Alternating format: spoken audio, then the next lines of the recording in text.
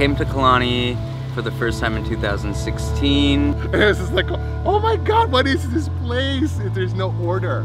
No way I was going to live in a tent and be happy. What I've gotten to realize the older you get is that only each person can make themselves happy. It was so clear on what I needed to do for myself, for my body, for my soul, you know, it was just so clear.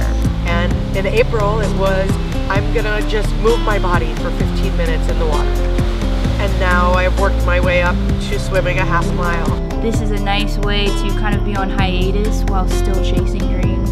I'm prepared now to go back to have to deal with what I came here to get away with.